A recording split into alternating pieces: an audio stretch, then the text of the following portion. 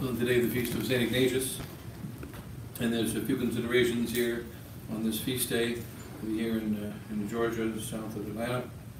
We have Father, Son, and Holy Ghost, amen.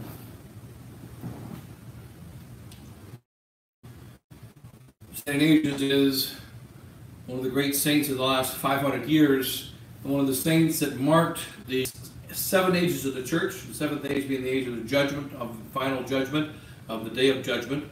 And we are now in the 5th age of the church. And we say 2 great events took place in the beginning of the 5th age of the church in the 1500s, was 500 years ago, was Our Lady of Guadalupe appearing in Mexico. And Lady of Guadalupe appearing in Mexico showed us what as a kind of a prophecy of what's going to happen at the end of the 5th age. Remember, Lord Jesus Christ said the Alpha and the Omega, the beginning and the end, they are the same. They are the same. And so that the history of the church is a very it is in control of our Lord Jesus Christ. And 500 years ago, the Mexicans were doing human sacrifices. They were completely given over to Satan. And in fact, so much so that when the missionaries came and they preached the faith to the Mexican people, they were not impressed. One of the elements that did not impress them was the Mass. They were unimpressed by the Mass. Because the priest taught them the truth about the holy sacrifice of the Mass, which is in the Mass there is the body and blood and the soul and divinity of Jesus Christ, and He is crucified in an unbloody manner during this holy sacrifice for our sins, and we consume and eat God made man. And they were not impressed because they were very much aware of their pagan priests who used to take human beings. One great ceremony shortly before Cortez came, the king of the Aztecs, the father of Montezuma II, he took 30,000 warriors and brought them to one altar in Mexico and up one of the pyramids, and in 3 days they killed all 30,000 on the same altar, cut out all 30,000 hearts, held them in the air, and then a priest had prior to consuming each one. They said a priest could cut out a human heart in 11 seconds. And when he grew very tired, it took maybe 20 seconds to cut out a heart, they would be, and another priest would take his shift, take his place, so that the whole 30,000 would be killed, and their bodies thrown down the altar, down the side of the pyramid, and the dogs would lick up their blood and eat the remains. And then the human hearts would be taken down into the lower part of the temple to be consumed by the priests. But 30,000 in 3 days was too much for many people. The blood filled the entirety of the altar, of the stone, of the pyramids. And these Aztec pyramids are so filled with so much blood 500 years ago and 600 years ago that even now, after 500 years of rain and weather, the blood can still be seen in the stone. And so when the priests, when the Aztecs heard about the sacrifice and a man being eaten, they wanted to see blood like they were familiar with, and they were not impressed. They were not impressed. So they were not converted by the Mass. But then also the Aztecs, when they saw the missionaries were not wicked priests, they were good priests, but there were no great saints amongst them. There was no St. Francis Xavier, there was no St. Ignatius, there was no great saint amongst them. They were not wicked men, but they were average priests. And they were going there and trying to convert the people and teaching the faith, and they were not impressed by the priests. They were not impressed by the Mass, and they were very few of them converting. Meanwhile, the group that came with them, which is associated with the Catholic faith, this group was the Spanish leaders, and they were very corrupt. And they were turning the Indians into slaves, and they were being quite wicked with them, and they were not being good. Bishop Zumarraga, the Bishop of Mexico City, saw the great trouble because they arrived only in 1521, and now it's 1519, and now it's only a few years later, and they have not established their stronghold, and few people are converting to the faith. And he saw the great danger of the faith being lost in Mexico. So he prayed to Our Lady for a sign. And he asked Castilian roses to be sent to him. And he prayed that she somehow remedy the situation. And there came the miraculous apparition of Our Lady of Guadalupe. And this miraculous apparition came on December the 12th, 1531. And just like that, 10 million Mexicans converted to the Catholic faith in a matter of a very few years. And what is noted about this great conversion 500 years ago, it was brought about only by the Blessed Virgin Mary and only by a miracle. That's how it happened. And this is a sign or a type of what's going to happen at the end of the fifth age of the church, 500 years later, which is now our time. In 2031, 10 years from now, we will be 500 years after the great miracle of Our Lady of Guadalupe. And we know that the age of this fifth age of the church, or the age of the corruption, is about a 500-year-old age, about a 500-year age.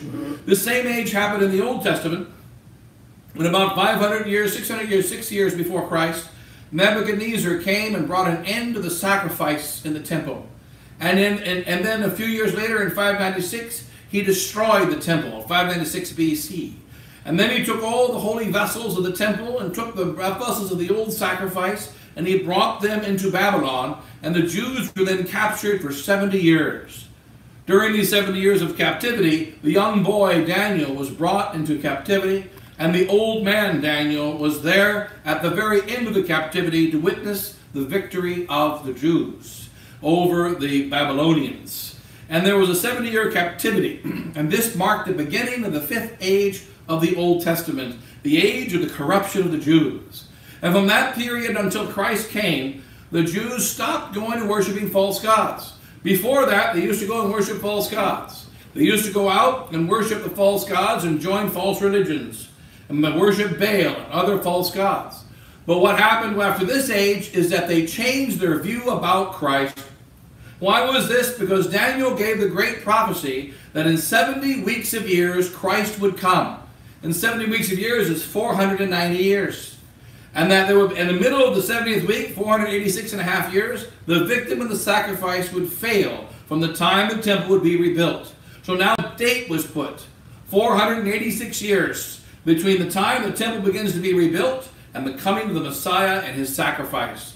Therefore, Satan changed his tactics. Before this, he was trying to get the Jews to worship false gods and leave the true religion completely. But in this fifth age, he rather decided to change the way the Jews thought within their own religion. And this is what's happened in the last 500 years in our Catholic Church. Since the 1500s, since the Pope decided to destroy the original Basilica of St. Peter's, built by Constantine, and rebuild it with a new basilica, which we now is 500 years old, and most of us call a very beautiful church. But that church was built in order to show the Catholic Church is entering into a new age in which it will make itself more like into the Roman period and the Greek period. And that we are going to recognize the wonder of the Romans before Christ and the Greeks before Christ. And they still wanted to keep their faith in the beginning of Constantine the Great. And it was a symbolic beginning of the 500 years of the decline of our Catholic Church. During this period of the great decline of the Church, we find Catholics beginning to change their view of Christ. Dogma used to be the most important thing about being Catholic. I must be a Catholic. A Catholic is one who saves his whole. And this is the age of the decline of the Church, which is called by the Fathers of the Church the fifth age, the age of the fishes and the birds. That is the age in which the fishes were created by God on the fifth day, and birds created by God on the fifth day. This is the age of the walking away from God. We are in the end of that age now, an age of approximately 500 years, and we are now at the end of that 500 years. How will this age come to an end? It will come to an end by a miraculous victory like Our Lady of Guadalupe, a miraculous victory of Mary, and she said this would happen. But in that 1500s, God rose up St. Ignatius of Loyola. How do we fight during these 500 years? We are now in the time in which the church is in retreat.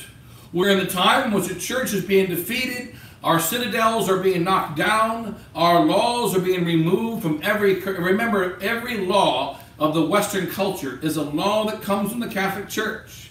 Whether it be the speed limit laws, the laws that govern how we rule in society, the laws of how to make law and how to rule law, all rule people in an ordered fashion. All these laws come from the Catholic Church, plus the laws that are the moral laws, so we live according to the commandments. They all come from the Catholic Church. Well, 500 years ago, they took the Catholic Church bit by bit out of the government, out of the cities, out of the state, and now they're taking Jesus Christ out of the church itself. And this collapse has been going on for these 500 years. And St. Ignatius says, how do we fight against it? It began with this soldier who realized We need strong soldiers and who are ready to fight the strongest when the church appears to be losing. It is easy to join the army when you're on the winning side. Now, of course, we know we're on the winning side, but we are not in the winning phase of the battle. We're in the phase of retreat.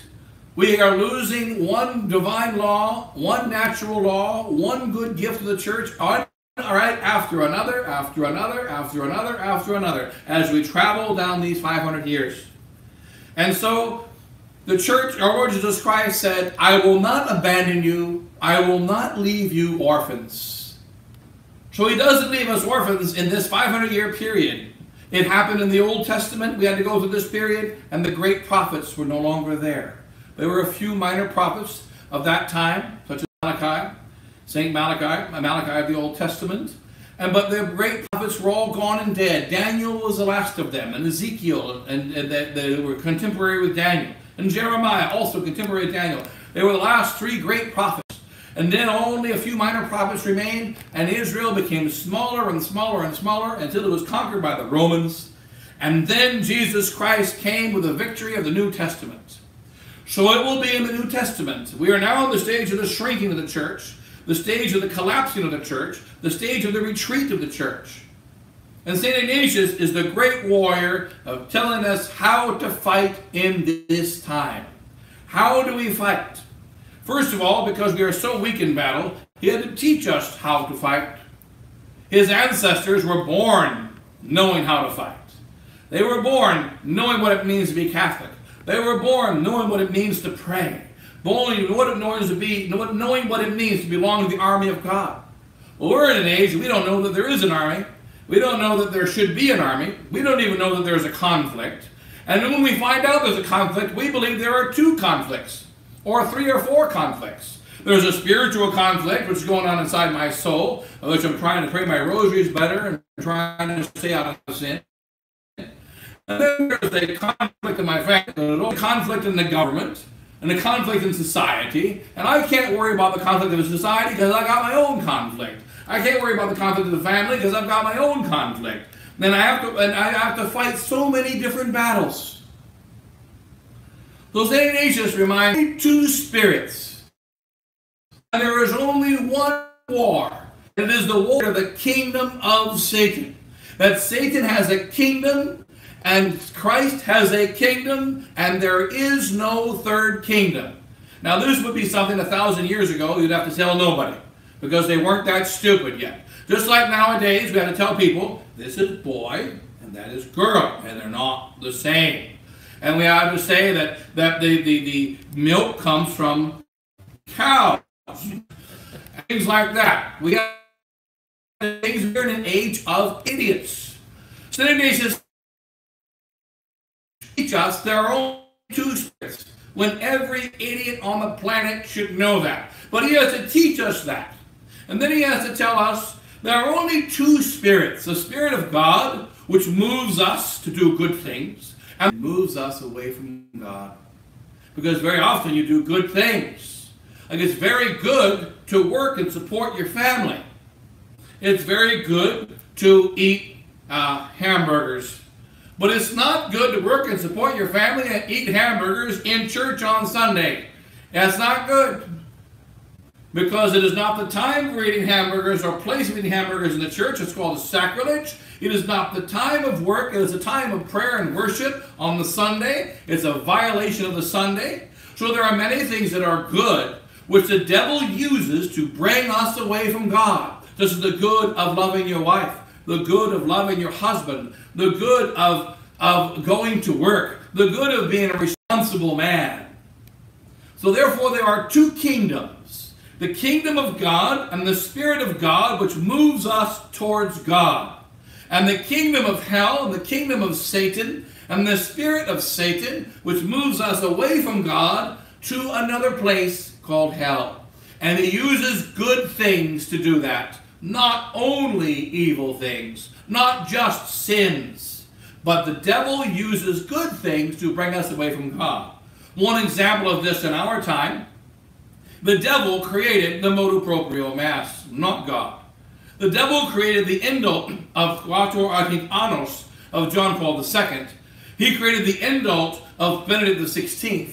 And he created the indult of Pope Francis. Satan is responsible for all three of those indults.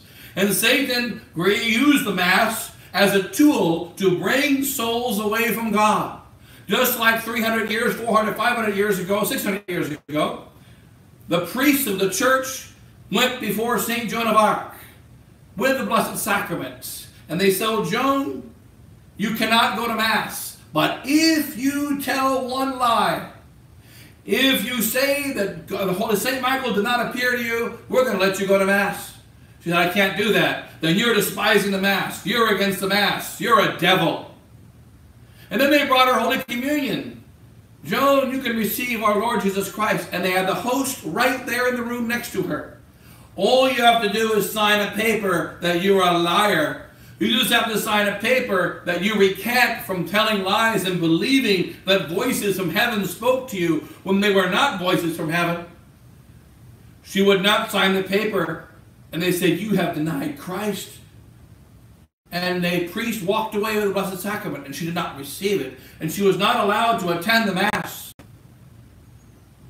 The Mass was used as a tool to get her to deny God 600 years ago.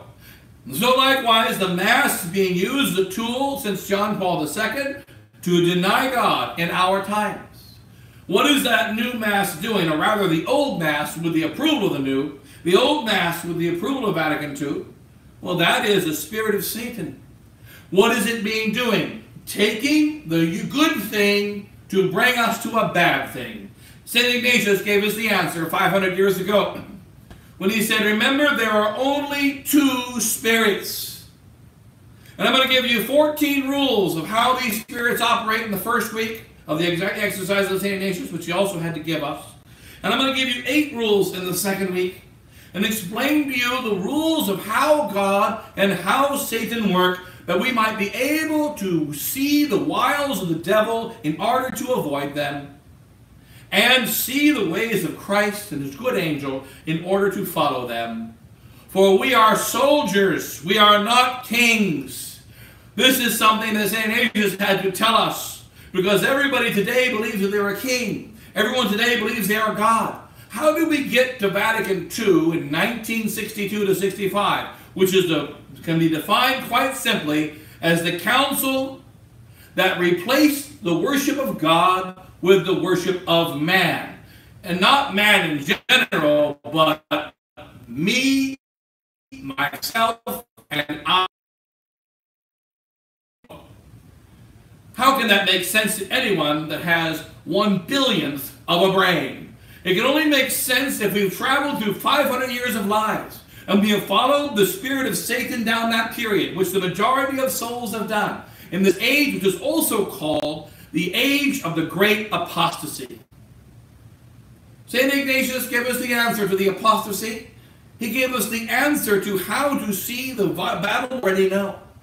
He even has a list of rules of this is how you pray. Praying is to lift the mind and heart to God. Anyone can pray.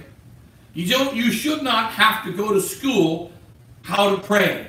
Just like when a child is born, you don't send to the school, son, more good if you forget being. Nutrition is part of being good. We'll teach him that these foods are good and those foods are bad, but we shouldn't have to teach him eating is important. We shouldn't have to teach him that air is good for you and carbon dioxide is bad for you. But in our age, we have to teach these things. And St. Ignatius, recognizing our weakness, said, here's how you pray. You can begin prayer this way, prelude to prayer, brought us through the gospel. And we all traveled the gospel the last 2,000 years. But St. Ignatius says, now do you realize this gospel is not just what the Protestants call a good book. It's not just something to know and understand, but the gospel is necessary as an intimate part of your everyday life. And so he shows us the crucifixion, and he shows us all the time parts of the life of Christ and how they apply to my life. And that I must follow Jesus Christ when I get up in the morning with my morning offering. I must follow Jesus Christ through the day. I must follow him at work. I must make him the guide of all my decisions and choices that I make. That's what I have to do. St. Ignatius taught us these things. And then he formed the Company of Jesus. Every single religious order is a company. Unit of an army. They are a fighting unit. But we're too stupid. We don't know that. So therefore, he had to call his order, we're the fighting unit. Oh, I didn't know that the religious orders are fighting units. They are. Hence, I'm forming a Company of Jesus, which we now call the Society of Jesus. And this is the Company of Jesus. Did you know the Benedictines, they are all companies of Jesus. And one of them is called the Company of Jesus. And he had to give it that name because we're too stupid. Just like nowadays we don't know that men and girls are different. We don't know there shouldn't be homosexual marriage. We don't know that the Mass without faith is wrong. Our ancestors knew that. The Orthodox have the Mass. They've had it for the last 1,000 years since they separated from the church. And they have not changed their Mass. It's the same beautiful Mass that we have. The problem is the Orthodox are separated from the Pope. They are schismatic. And the Orthodox are also heretics. They don't believe all the teachings that came down from Jesus Christ. And therefore, we don't go to their Mass. So likewise, we tell souls, don't go to the motopropial Masses. Don't go to the indult Masses, because they are not of God. They are not with a true faith. You wouldn't have to tell that to our ancestors. They would simply stay away, because they would see that's not the true faith. They are accepting error. I won't go. But we have to tell them these things now. And St. Ignatius taught us how to say these things to modern man. Also, St. Ignatius received his strength and inspiration from the Blessed Virgin Mary. And every single saint received inspiration from the Blessed Virgin Mary.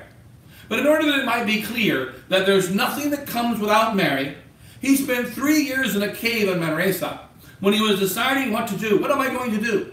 I want to be the greatest of soldiers. And I thought being a soldier equals chopping someone's head off. Because St. Ignatius was a modern man. He was also stupid.